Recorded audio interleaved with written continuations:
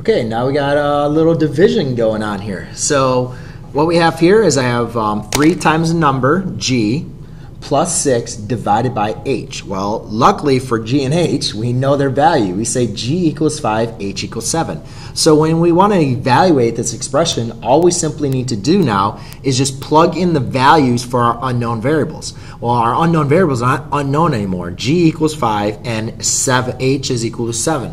So what I'll do is I'll do 3, keep my parentheses around the 5, because I'm evaluating 5 in for g, plus 6 over 7.